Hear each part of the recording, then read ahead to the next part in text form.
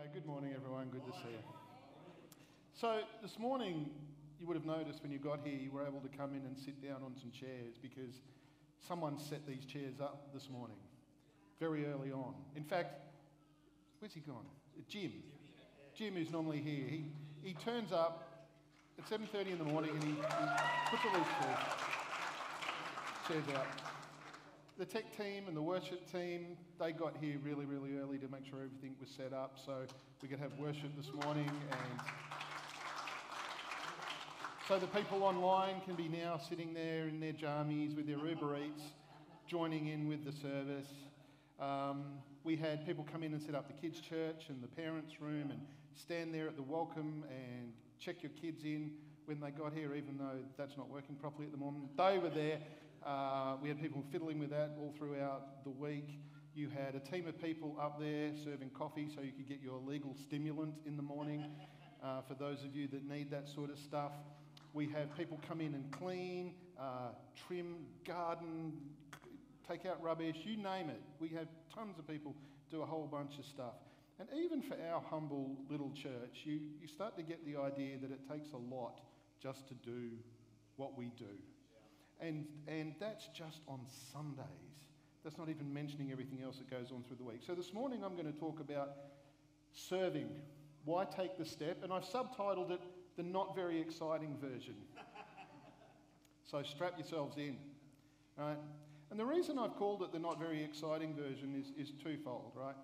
One is that as a pastor, I get a lot of unsolicited emails throughout the week. Lots and lots and lots of unsolicited emails, all telling me about this program and this strategy and how I can grow the church and how we can do this and how we can do that. Everyone's trying to sell me something. But since COVID and the volunteer numbers that have just dropped through the floor in most churches, the big thing I'm getting now is about how to drive volunteers, right? How to recruit volunteers, strategies for getting volunteers, how to keep volunteers, etc., etc., etc. And what I've noticed is fundamentally the emphasis is the same thing every time, and that is it is up to me and the leaders in the church to cast a compelling vision that excites people to want to contribute to something larger than themselves, right? And I get that. That's absolutely fine. There's definitely a place for all of that. But sometimes it's not about that.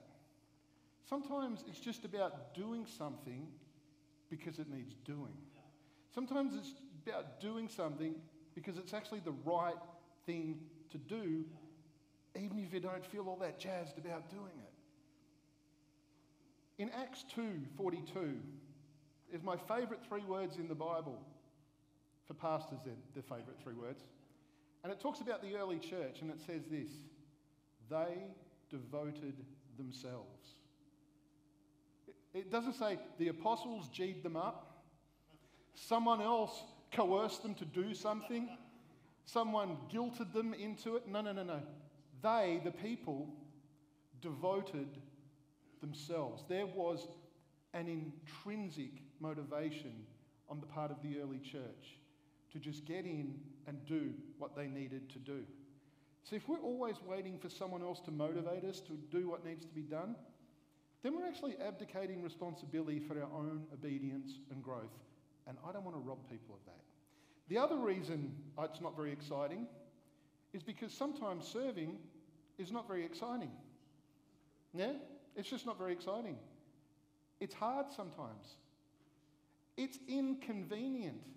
Hands up in the tech team if you were really busting to get out of your warm bed this morning at 6:30 to drive in here. Reuben was, that was it. Did you even go to bed though, Reuben? Right, okay, you just drove straight here from wherever you were. It is inconvenient. It is hard. And sometimes, let me be honest, who's ever served anywhere in church at any time? Put your hand up. You will know sometimes it's a thankless task, right? It's not that you're not appreciated, but sometimes it's a thankless task.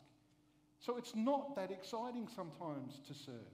Sometimes it's just about commitment. And that's why serving is a big check on our motivation. If we're doing it to be thanked and appreciated, to be noticed, maybe to get ahead so we, are able to move our way up the hierarchy or whatever it is, or we're doing it because we think it's going to be just super exciting all the time, then we're not going to last very long at all when it comes to serving. But if we're doing it for some of the reasons I'm about to go through today, then we stand a better chance of being in it for the long haul. So let me give you some of those reasons today. The first is this, one of my first not very exciting reasons. Sarah, could you put this up? Now, it sounds bad when I say the first very non-exciting reason is to be like Jesus, right? It sounds bad when I say that, but bear with me, because in some ways it's actually not very exciting to be like Jesus. It's not very easy at all. You know, Paul in Romans, he says that God's will for us, those of us who've been called by God and have been saved, his goal for us is to be conformed to the image of Christ. That's his goal for us. You want to know what God's explicit will for your life is? Start there. To be conformed to the image of Christ. To become more and more like Jesus in absolutely every way. But becoming like Jesus is going to be costly. Why? Because it cost him. And if it cost him, it's actually going to cost us. Because in addition to all the amazing stuff that Jesus did, he modeled and taught sacrifice and servanthood and service. And Jesus would even say to people, if you want to follow me, he didn't appeal to their sense of excitement or their sense of wanting to get ahead in life or anything. He said, if you want to follow me, you must first take up your cross, die daily and follow me. How's that for a sales pitch, right? You want to follow me? It's going to be hard. He set the expectation straight away. In Matthew chapter 20, there's a story where the mother of James and John comes to Jesus and says, Jesus, I want you to do something for me. When you come into your kingdom, I want you to give my sons the right to sit at your right hand and your left hand.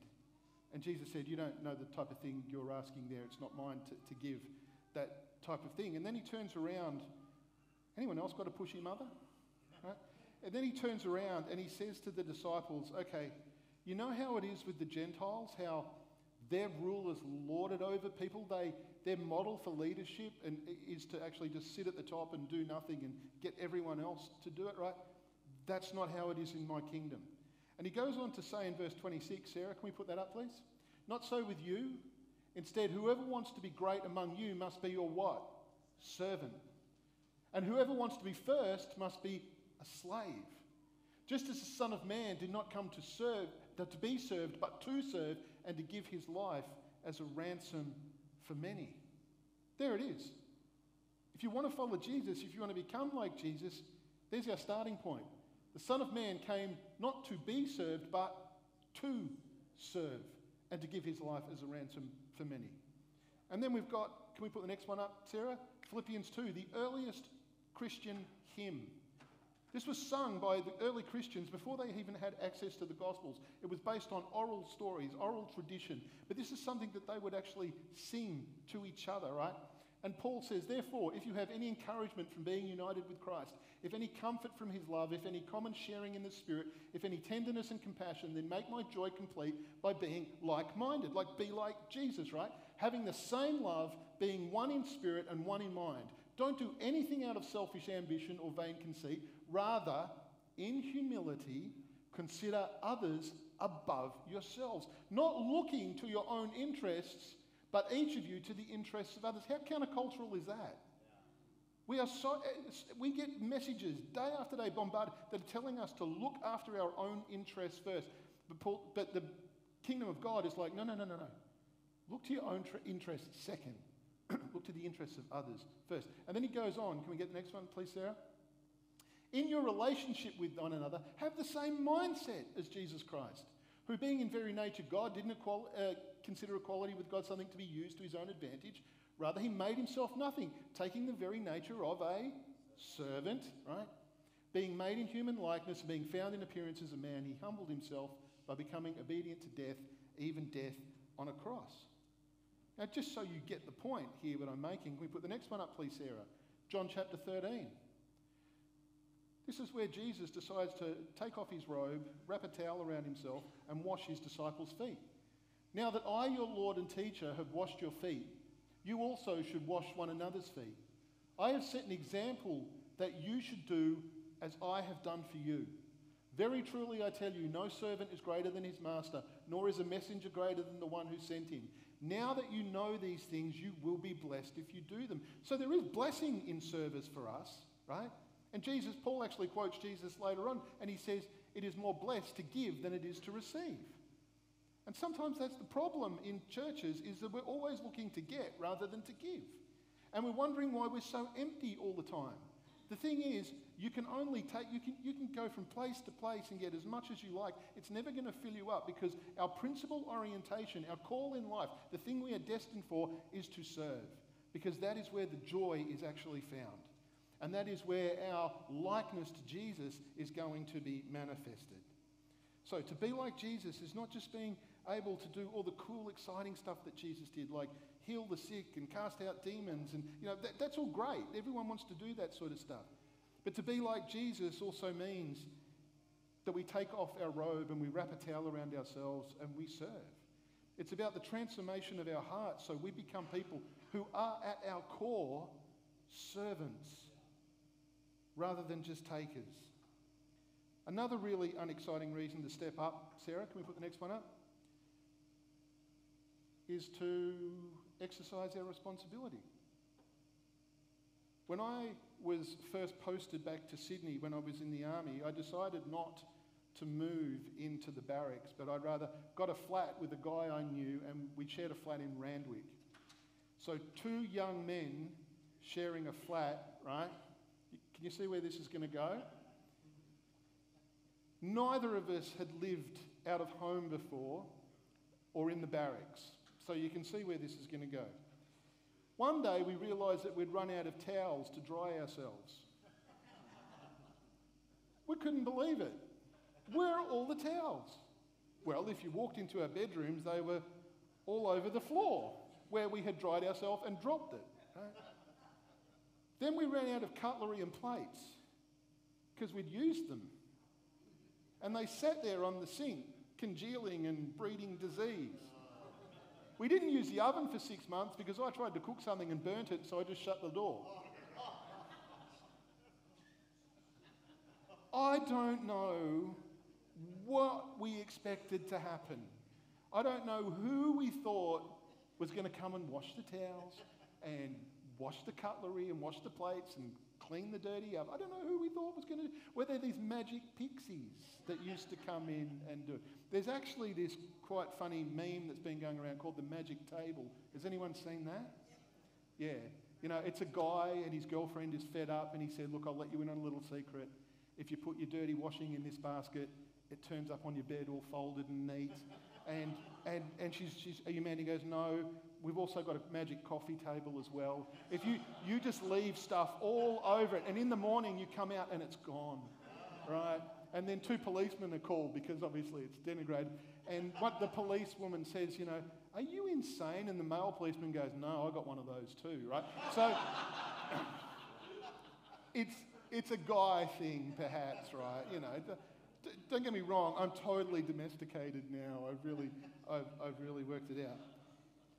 But the thing was, it wasn't his responsibility to do it. It wasn't my responsibility to do it. We don't know whose responsibility it was to do it. Now, who's ever lived in a family home? Pretty much all of us, right? And I don't know what it's been like for you, but my experience has been that when you live in a family home, there is a distribution of labour, right? There should be at least. Everyone has some sort of chore. We did it with our kids. It might be you're responsible for emptying the bin, you're washing up, or we have a roster for washing up, and you'll do the washing, or you'll get the washing in, and this person will mow the lawn. You know what I'm talking about? Within a family, it was an understanding that if you lived in that house, you contributed to the overall functioning of the house. Yes? You don't sound convinced. But you got people going, I guess so. Yes!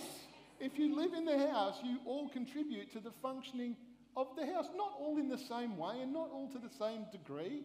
I mean, my 2-year-old struggled to push the lawnmower until I go help. We all contribute to the functioning of the house because we want to be good members of the family. We want to be good housemates. That's just how it works. Well, Paul uses this metaphor. Can we put up the next one, please, Sarah? In 1 Timothy. He says, although I hope to come to you soon, I'm writing you these instructions so that if I'm delayed, you will know how God's people ought to conduct themselves in God's household, which is the church of the living God, the pillar and the foundation of the truth. Can you put up the next one, please, Sarah? He also says the same in Ephesians 2:19. So then you are no longer strangers and aliens, but you are fellow citizens with the saints and what? Members of God's household. Now, when Paul uses these metaphors, like he does about the body and other things like that, it is not unreasonable for us to extrapolate out from those metaphors all the implications of those metaphors. So when he uses the one about household, he's using that because to everyone, they have an understanding of what it means to be a member of a household. And that's the thing he's trying to get across. We have an understanding of what it means to be a household. And he says the church is the household of God. So guess what? We're all housemates, right? And we all want to be good housemates, don't we? We want to be good family members. We're called brothers and sisters in Christ. So we can actually think about the church in some ways as a household. And as in our own household, there needs to be a distribution of labour. We all need to function in such a way that some people are not doing everything. And the place isn't full of dirty dishes and wet towels, right? That things are actually getting done. Now, there are 3 ways that we can do that. And we've talked about this before over the years. One is by doing what you have been gifted to do. Paul's quite clear in 1 Corinthians 12 and other in Ephesians 4 and places like that, that by the Spirit of God we are given special gifts. You know, it can be service, it could be hospitality, it could be words of knowledge or prophecy and preaching and so on and so on and so on, okay? So the principal way we serve is according to the way God has gifted us to serve. That's our biggest offering in the household of God. We use our gifts for the benefit of others. We're not all good at the same stuff, that's why we need each other. But it's not the only way we can serve. The other way we can serve is by simply doing what needs to be done. Sometimes things just need to be done and someone's got to do them. I don't have a gift for emptying bins and vacuuming the carpet, but I do it. And I do it around here quite gladly because you know what? Sometimes it just needs to be done. So beyond whatever special gift we have, we are servants first. So we serve in any way we can. And everyone can contribute in some way. I mean, the people who get the communion set up every single week, I doubt there's any of them that say that is their passion and their gift. When you're breaking up little bits of rice cracker and pouring juice into a cup, it's an act of service, but I don't know that it's their principal gift, but they do it gladly because it needs to be done. So don't feel like the only way you can serve is in line with your gift. With your gifts. It's been great, actually. We've had a bunch of people contact us and say, listen, I've got this time free or I've got this particular skill or whatever. If you need us, let us know and we'll come and help. We've had a bunch of people help, so that's been really wonderful because they can see that things need to be done and they're just willing to get in there and do what needs to be done. But the third reason we can serve is by doing things that no one else wants to do. That story I alluded to in John 13 where Jesus takes off his outer garment, he wraps a towel around himself and washes his disciples' feet. Jesus did that because it needed to be done and everyone else in that room was too self-important to do it. Everyone else in that room thought that that was a task that was actually below them. They were too busy thinking about how they were going to get the positions of honour in the kingdom that Jesus was going to bring, not about how they could just be servants. And so Jesus set them an example and said, you'll be blessed if you do this. If I'm your master and I'm doing it, you need to do it too because you'll be blessed if you can do it. When I was at theological college, a lot of us used to live on campus. But either way, when all our classes, this was the days before online learning, right? You actually had to go into classrooms. And so we would spend all day there at lectures, but we had this main hall where we could hang out between lectures and where we would all eat lunch together as well. And so we would go down there, and sometimes us students, we would make an absolute mess of the place. Not very good, but we would do that. We'd make a mess of the place, and then the bell would go, it'd be time to go to lectures, and off we'd go. And at the end of the day, sometimes like about 5:30, we'd come out of lectures, and we'd stream through the main hall, and we'd all go to our cars and go to our homes and whatever. One day I'd forgotten something, and I went back about 15 minutes later. I needed to go back into the classroom and get something that I'd left. And I went back, and when I went in, I noticed that the principal of the theological college was cleaning up. He was vacuuming and picking up all the mess that us really important theological students had been too important to pick up. And that left a real mark on me that day, because there was this guy who had plenty of other more important things to do. And he didn't do it in front of us, he did it in secret. And it made me think he's probably done this a lot more as well. But he was demonstrating the heart of a servant. And the heart of a servant will do not just what needs to be done, but will do things, other things that people don't really want to do or think they're too important to do. But that should be the core of who every single one of us who follows Jesus is. We should be those people. That's what it means to look like Jesus. I mean, church is, it's sad, but these days church is becoming a bit of a platform for people to show off their gifts or sell their brand or whatever it happens to be. And it's not. Church is a space for us to exercise our servanthood. That's what it is. Now, sidebar. Right. There are times and seasons in life where as much as you would like to serve, it's not practical or possible. Right? I want you to hear that, because there is no place for guilt around here in relation to this. You with me? We are not into guilt. We are not into shame. We are not into coercion. If you are in that place, be it because, a family situation or a work situation or a sickness, there's a whole range of things where if we could, we would, but we just can't at the moment. You be here and let us serve you in this season, right?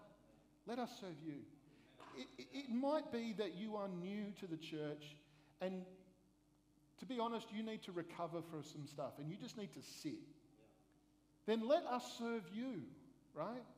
We're not trying to coerce you to get busy and to do this. Let us serve you. Are you hearing what I'm saying in this? Because that's not how we operate as a church. We are not a church that just expects stuff from people. We're a church, I hope, that will first and foremost love people and serve people before we use them up, right? No, I'm quite serious about that. People, we don't have a utilitarian approach. We don't do that. You are people within your own rights who need to be loved and nurtured and looked after.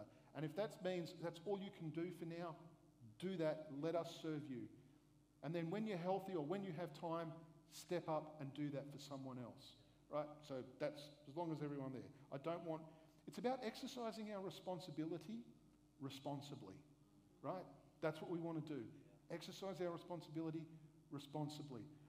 I don't want people damaging their families or anything like that, because you're so sold out to doing something in church. That's not how we operate. You will notice there's a lot of stuff around here sometimes where we just don't do it. You know why we don't do it? Because we just don't have the people to do it. And we are not going to bend ourselves into a pretzel trying to make it happen. It's just not worth it. Okay, we've already got some people who are doing too much, and to be honest, I'm trying to get them to slow down a little bit. But we are not going to just try and do it just for the sake of doing it. If it can't be done, it cannot be done. And we're okay with that. I mean, you'll notice that most weeks we don't have a full team. We used to have a full team every week. Now at a pinch, we could kind of guilt people into helping out. Or we could set a really high expectation and say, this is what it means to be part of the worship team around here. You will turn up every single week. That you're the only person that can play that instrument is beside the point. You will turn up every week. We don't do that. We're like, no. We want people to exercise their responsibility responsibly and to be able to have a life, and we'll do what we can. And one day we'll have a full band up here. I've no doubt about that whatsoever, okay? One day, that'll happen. Anyway, I digress. Let's move on. The other unexciting reason is this. Please, Sarah. To demonstrate our love. Who's ever read the book, The 5 Love Languages? The idea behind it, of course, is that we all give and receive love in different ways. And there are words, there is quality time, there is gift giving and physical touch. And my favourite, acts of service, right? Acts of service. I'm an acts of service guy. I will vacuum the house, clean the house from top to bottom, Don't ask me to be good with my words, right? It's just, and it's weird because I'm married to someone, her language is words and mine's acts of service. So we're constantly like this. So she'll say nice things to me and I'm like, just empty the bins, right? No, it's not quite like that, but it could be. Anyway, why I share that with you, because I love this verse, because Paul and me were on the same page. And he says in Galatians 5, can you put that please, Sarah? You, my brothers and sisters, were called to be free, but don't use your freedom to indulge the flesh. Rather, serve one another humbly in love. Service is an expression of our love, right? Now, the thing about Paul's argument here in Galatians is that there have been some people that have infiltrated the church there. And through their actions, not so much their words, but their actions, they're suggesting to the people in the Galatian church that if you want to be a real Christian, it's Jesus plus a whole bunch of other things. It's getting circumcised, it's obeying little bits and pieces of the law, right? It can't just be Jesus. It's Jesus plus. And Paul's big pushback on that is not, he gets stuck into them. He says some really harsh things. It's not the way it's meant to be. It is Jesus alone, not Jesus plus. He says, now you've been called. You are free from all of that stuff. You are free from all of those expectations. That's it. But here's the clincher. You don't have to do anything, but you're free to do something, right? It's a difference between being responsible and being obligated, right? Being responsible is about an intrinsic motivation. Obligation comes from an external pressure, right? And Paul is saying to them, you're no longer obligated to do anything. You are free from having to do anything to be in. You're already in. Jesus, because of Jesus, that's it. Now you've got a choice what you do with that freedom. You could sit back and go, I'm in, that's it, I'm just waiting for the bus to heaven and off I go. Or you could use that freedom to serve one another in love. Not because you have to, but because you want to. You with me? Not because you have to, but because you want to. Right? It doesn't disqualify the other thing I was saying about responsibility. That sometimes we just make those choices, right? But 12 times in the New Testament we are told to love one another. And again, the problem with love, it's a bit of a squishy concept. What does it actually look like? What does it mean to love someone? Well, Paul says, well, one of the ways you can demonstrate your love for people is to serve. Is to serve them. And when there's nothing in it for you, just go and serve them. So the easiest way for us to solve a serving deficit in church is really to lay it on thick, to make it mandatory for people. Hey, you want to be a member around here? Well, one of the criteria for being a member around here is that you must actually serve. There are all sorts of tricks you can do that to get people to do it. And I've done that in the past to my shame. I've seen it done, and I'm not a big fan of the outcome. I would much rather have a church of people who serve, not because they have to, but because they want to. Right? Not because they have to, but because they want to. Because I really believe that's where the growth is. That's a sign of transformation that's actually going on. Not just behaviour modification, not just people conforming to these expectations, these external expectations. People are serving because they want to, as a demonstration of love. Because we're interested in transformation around here. We do have expectations. I mean, I remember people saying it once. I think Brad was sharing once when he first came here. He was asking, like, what do we do? Where do we sign up? We're like, oh, whatever, kind of. And sometimes it looks like we're a bit lax, like we don't take this seriously. We do take it seriously. And we do have expectations, but those expectations are more around character issues, more around that we will love one another, we will honour one another, we will speak kindly about one another. Those type of things. And I believe if we are seeking to be like Jesus, service is one of the outworkings of those things. We don't need to force it. We need to be clear about the opportunities that exist. But I believe if we're constantly setting expectations that we will become more and more like Jesus, service is one of those things that is going to happen for each and every one of us. You with me? Yeah. All right. So when was the last time you thought about how you could serve one another, serve someone else humbly in love? The last time you thought about serving humbly in love? So if you're interested in serving in some way, as Brad pointed out today, we had some cards made up just on the off chance that you might be ready to do that. What a coincidence. But we've got options there for the worship team, like we said. It takes some skill, right? Tech team to be involved on the sound desk, graphics, camera. Kids church. Now you might be thinking, oh, I've got nothing. Because of compliance issues, we just need a lot of adults in the room. Sometimes it's just being a warm, conscious body in a room. That's it, just an adult. We just need an adult in that room to make up the quota, and the people who do the teachy stuff can get on with the teachy stuff, and you can be the warm, conscious, sentient being in the corner, right? You can do that. Who's conscious right now? Right, you're already qualified. If you're over 18 and you're conscious, you're qualified to serve in kids' church. And to be honest, we could really do with just adults who are willing to go up there and help out, so we can actually have more classrooms. And you could serve on kids' church check-in as well. Photography for social media, youth, set up in the morning, communion prep. Out at the Restore out at Seven Hills, we always need volunteers who want to serve in our missional enterprise out at Seven Hills. If you want to be on prayer, you want to be involved in pastoral care, maintenance, IT. I spent 2 days this week trying to solve an IT problem here. 2 days. I'm not an IT person, right? I'm just not. It's not my gift. We even hired an IT person to come in to try and solve it. He couldn't solve it either, okay? But that just shows you there are just little bits and pieces that eat up the important people's time, right? And I don't get to do my job, right? I don't get to do my job. And just as an aside, because I know sometimes it's really easy to think, it's really easy for you, Adrian, you get paid to be here, right? I'm just saying, this is just a statement of fact. I work Monday to Friday. Sunday is my serving time, right? I don't have another day off during the week to make up for the fact that I'm here working on a Sunday. Sunday is my serving time because you guys work Monday to Friday and you serve on Sunday. So if it's good enough for you to do, it's good enough for me to do, yeah? I just want you to know that in case you think, yeah, well, that's all right for you, you can take off time. I don't. I work Monday to Friday and I serve on Sundays. I'm doing this for free. This bit I'm doing for free. If you paid me for it, I'd do a better job, but that's all you're getting for now. Right? Anyway, these are just, again, circumstantially placed right outside the door. And you'll walk past them. And I noticed there were pens there too. And a box where you can put them in.